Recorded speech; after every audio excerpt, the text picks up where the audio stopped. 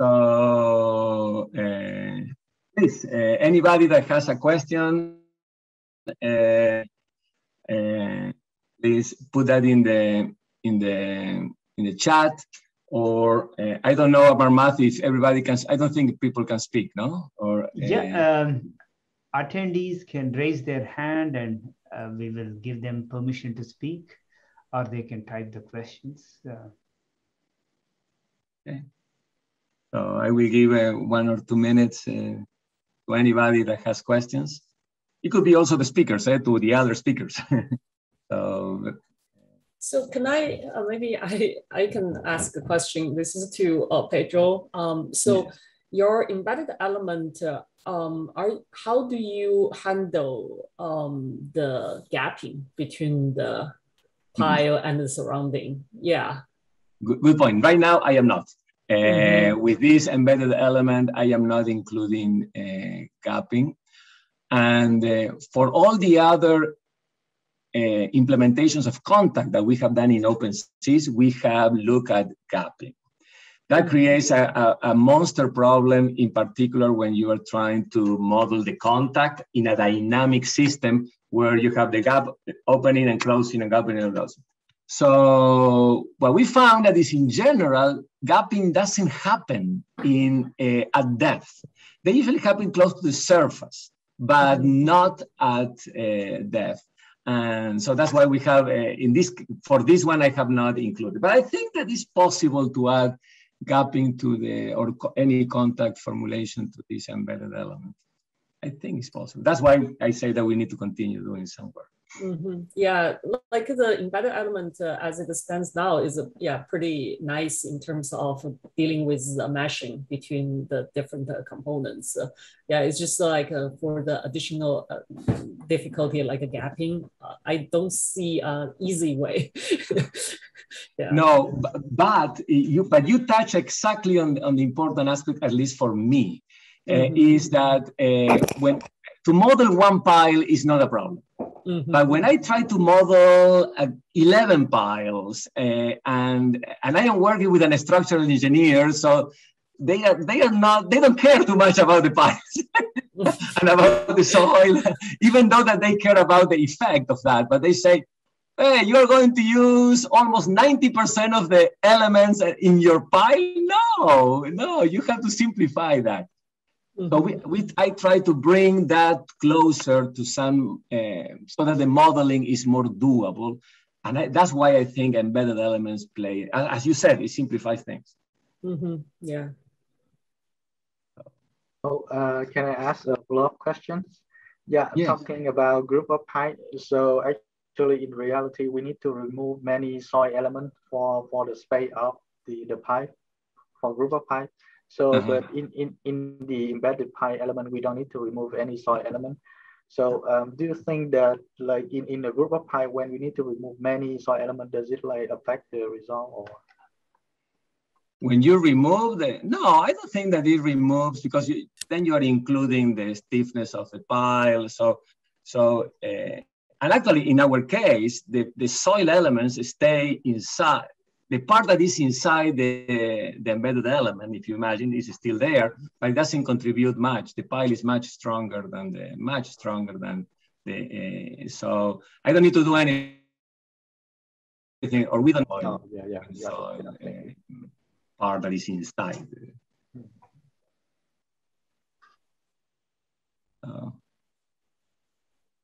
So let me see. Anybody? Pedro, it's Michael. I have a couple. Yeah, Michael's got a couple questions. Yeah. So this is for Dr. Nguyen from Caltech. So you talked about the gyromass uniaxial material, which is kind of like basically an inerter, right? Like acceleration dependent force, right? And from what, there's a couple of inerter elements in OpenSys already, like as 2-node link and I think some attempts at putting inerter behavior into uniaxial materials, but I think it gets a little bit complicated to do it in a material as opposed to and at the element level. So could you maybe elaborate on how that gyromass material works? Or because I mean, I'm not an expert in inerters, but I know people that have implemented them, and it seems like doing it within the material gets a little bit complicated. So I don't know if you have any input on that, or. Basically, the gyromass is very similar to spring and dashboard. For example, for the spring in OpenSea, you use a linear material combined with the zero length, and also for the dashboard, you input you use the viscous material with the zero length element, and a similar thing for the gyromass. You use that type of material and combine with the zero length. So basically, for the material in OpenSea, we need to input the strain and the strain rate. So for the gyromass material, based on those two input, we use the Newmark. For example, the average acceleration scheme to calculate the acceleration. That's internal. You're doing Newmark internal to the material. Yeah, internal, right? The material. Yep. Yeah. So why not just use an element to do it? Because then it's done for you, right, at the global level. I guess, I mean, that's kind of the rub with the inerter elements as materials, is you have to do an internal time stepping, right?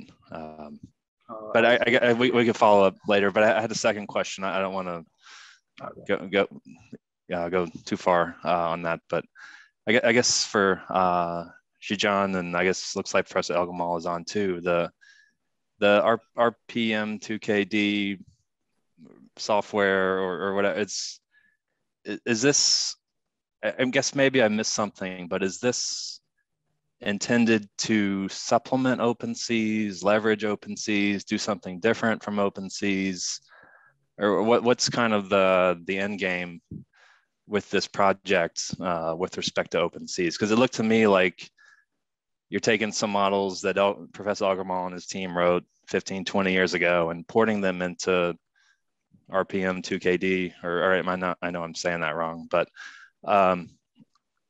and then so kind of how does this play out in the long term, or how does this this project support OpenSeas or build upon it? Or I'm sorry if it sounds a little bit obscure, the question, or unclear, but maybe I missed something. So could you clarify kind of the landscape of where this is going? Right. I mean, you're right. So currently we just connect some of the soil constitutive model from OpenSeas with RKPM 2D firmware. But like I said, the RKPM 2D now is implemented in MATLAB. So it is computation expensive. So we are thinking to convert the code to maybe Fortran or C++. So we also thinking about like connect the RKPM 2D with OpenSeas. So so we should C++ based.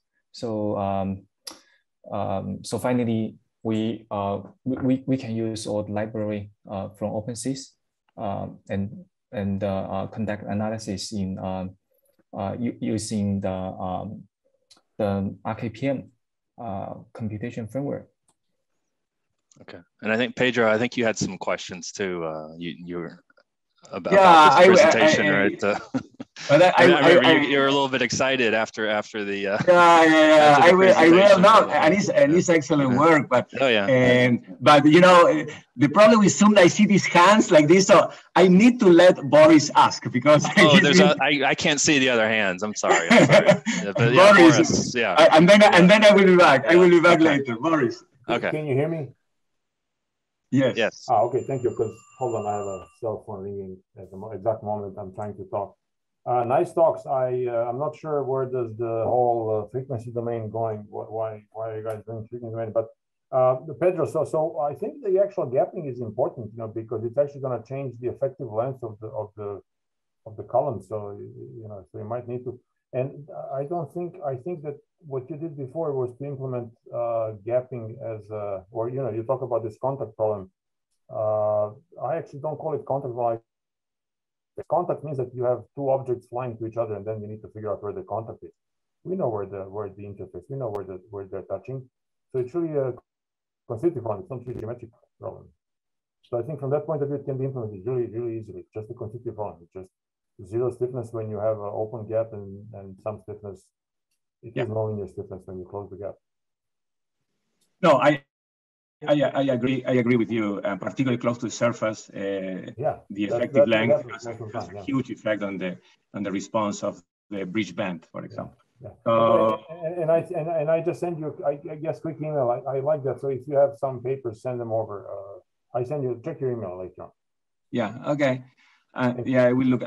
And now contact, careful, because yes, gapping is one thing, but you can have a point in contact, but then later is a different point that is contact with the same soil point. So that's what for me is real contact, when the contacts change, but not when they open or when they close. For me, that's a step in the middle. But you have a pile in the soil, or you have a foundation on the surface. It's not going to fly over and jump from here and make contact somewhere else. It's going to be there. It's going to slip a little bit, maybe open a little gap, and that's all. There's nothing. Yeah. I mean, if it starts moving too much, then you have different problems. Then you're not talking about civil engineering anymore. Yeah. No, I agree. I agree, and that's why I said that we need to continue doing. Right now is just the perfect bonding and allowing some relative movement based on a very simple constitutive relation. Okay. So, but thank you, Boris. Any other question? So I have a couple. One is. For you, Gian, you were talking about the stability issues. Can you elaborate a little bit more what the problems you were finding? So far, we don't see the like all the sample problems that we solved. We actually did not see any unstable situation. Mm-hmm. And so they're all stable, but some of the cases, the poles, because like FIR filter, it has poles, and the poles are actually quite close to the unit circle surface. So once it exceed, then it's not going to be stable. So the stability issue, we actually have 2 points. One is at the filter level, we want to make sure it's stable. Second is when this filter is combined with the structure, whether this is a filter or not. Right now, we don't have a method to know beforehand whether this is stable or not. So it's a still ongoing process. Mm-hmm. Mm-hmm. So, and you have implemented that already in OpenSys? No, not yet. We have done this in MATLAB. Yeah, all of this, so far the work is still all in MATLAB. Yeah. I agree. This has could you apply this method also for a pile foundation? Could be possible to a complete pile system? So basically, if you provide the frequency dependent impedance function, either it's through like a 3D finite element model, or through the even the experimental work. As long as you provide those impedance function, we can convert that into the time domain. Right now, using the FIR or IIR, and this, so then that used analyzed in time domain. Yeah. Yes. So, but I believe if your superstructure and also whether your impedance, the form, might have some impact onto like whether this method is good or not. So eventually, I think we plan to offer some of the testing examples and to show like if you have this type of which is the best one we would suggest to use. That's something we plan to do. I also have, I don't know if somebody else has another question. I have one for the RKPM methods. So, question is, in a nutshell, very, very simply, how is this method similar to SPH, smooth particle hydrodynamics, and the material point method? And how is different? Why would you go with this method? So first of all, RKPM is a public domain, so we can very easy to use it. So that's the main reason. Also, for material point method, it uses a background mesh, and the use of linear shape function can cause numerical errors due to the material points cross cell. So it's called cell crossing, so it can cause numerical error. So that's the material point method. So actually, the RKPM method, reproducing kernel method, it will develop pH, smooth particle hydrodynamics, but it's improved the accuracy and the stability of the SPH. So overall, RKPM it improve the accuracy and the stability of SPH by adding a kernel to impose reproducing conditions. So overall, I would say RKPM is a magnificent framework, and like I said, the main reason we choose RKPM is a public domain. That's very easy to use, and yeah. Yeah, and can you, well, you know that now in NPM that you can also use spline shape functions or not. Right. So you can overcome that. But you know, I know Professor Chen, and I know the quality of his work, so I don't mess with Professor Chen. he's really good and he's a big supporter of this method. Now, tell me something about the performance. How is the performance that you are finding? And you know, let me start telling you that the performance of SPH and NPM is terrible. Okay, and so I give you that. So these methods are difficult, and they don't behave as good as Finedella. What is your experience? I mean, like I said, Professor Chen developed this framework for 20 years, more than 20 years, and the RKPM 2D is just public domain. So they provide some attractive features there. But from the past work of Professor J.S. Chen, they use the RKPM method to a lot of engineering problems. So I think the performance is excellent in impact problem and geotechnical engineering problems. Yeah, I would say that. Yeah. Okay. So, and I have a couple of other questions for Kien, or maybe Ahmed. If you have any questions, please. I don't want to be the only one.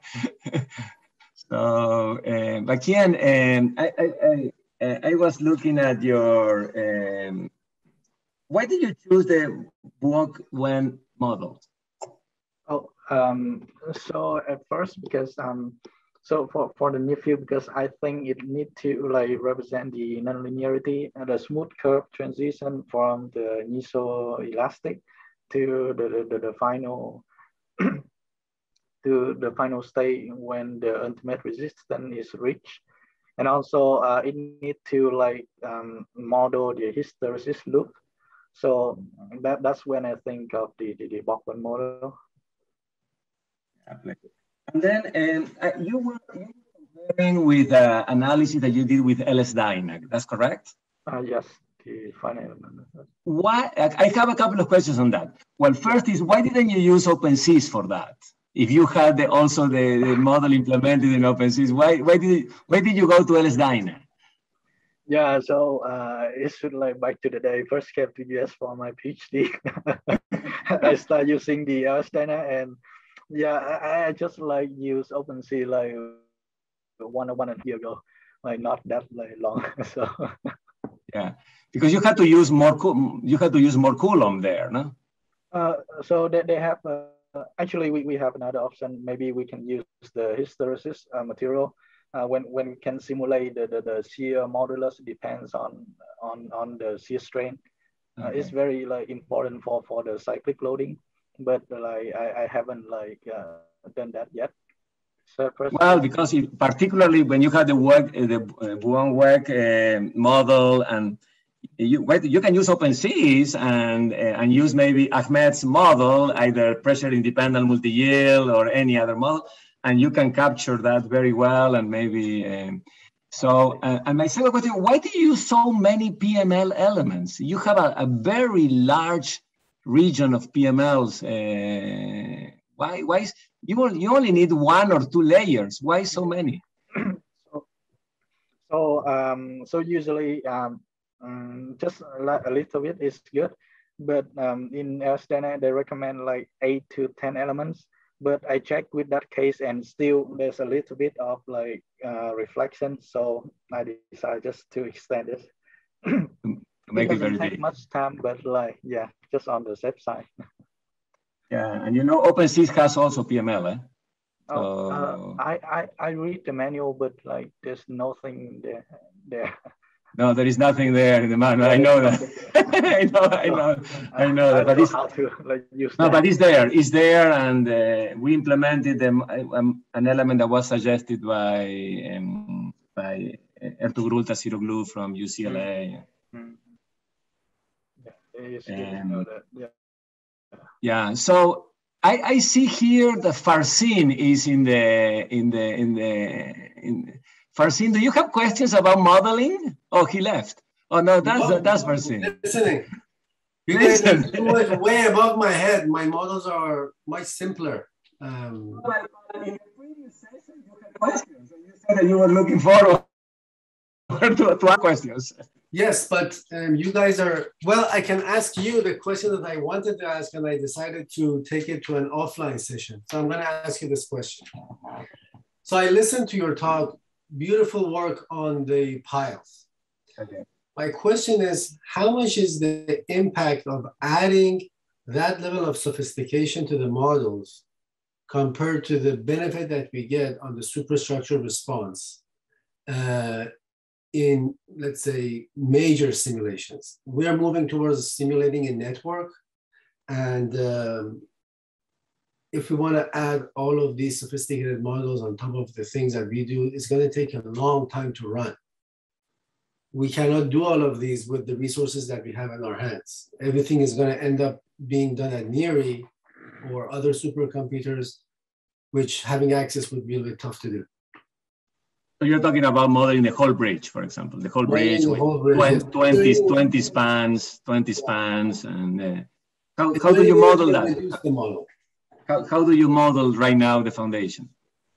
We put springs. It's like the foundation is reduced to rotational and translational springs. Now we can make those springs a little bit more sophisticated, but they're definitely not to the level that your work is showing. But maybe Jian's models would be good for that. Jian's model would be perfect for that. Yeah, simplify the model, yeah. Yeah, and but you are right. You are right. Oh, he left. And it seems like he. And also. Oh no, he's here. Farzin is here. Yeah, but you are right. And but suppose that you are trying to model a bridge abutment, and you want to know the forces that because of lateral spreading, and you want to model maybe as much of the bridge, maybe not all the bridge, but as much as the bridge, and try to understand. For that, these type of elements would help. If you have a 3 kilometers bridge and you are, depends on your interest, you may need to go to a simplified model. But the more you can add to the to the analysis that doesn't destroy your performance completely, meaning that you cannot run it, I think the better. And in this you have to go parallel. And maybe Boris, you have some wisdom note on how to go to parallel, what to do. Pedro, I want to make sure that I come out clear. I'm not saying that the sophisticated elements do not have any room or why we are doing it. I think definitely that's the place that we need to move forward. But there is a practical aspect to this. Yes. And there is a place that we need to see where we have to dedicate the resources and use sophisticated elements, and where we can live with reduced models. Then these reduced models can be the formal model that Jan was talking about, or places that just one spring will do the work. Identifying where to do what is important. Yeah, I agree. Boris here, I mean, so actually, so this is actually the, this is the, they used to say $1 million question. $1 million is not much. Well, it is, but this is the main question of model sophistication. How do you know if your model is good enough? Well, you have to be able to go to 1 or 2 level higher sophistication model to, and then you see the differences in response, and then you decide as an engineer if your model is good enough for the purpose it's being made for. But you have to be able to go to 1 or 2 level higher sophistication model to see what difference does your simplification, what difference will your essentially epistemic uncertainty introduce in model response. I agree. You need to be able to have a point of comparison that you can measure how much this relaxation in your modeling would cost you. Yes. So, for example, for a bridge, if you assume simple linear springs at the bottom of the bridge, you might get good results. But then, as the shaking goes up, as you get beyond design earthquakes, those linear springs or even nonlinear springs might not give you good enough results, and you might actually be missing completely some different mechanics, some different physics that you will not be able to discover if you use those simplified models. So these extrapolations can be dangerous, but you have to be able to go to higher level sophistication model, 1 or 2 level higher sophistication, just to get the good feeling about your model performance and how far can you push the model. That's the whole point. Yeah, I agree. So we are we are exactly at the time of the end of this session.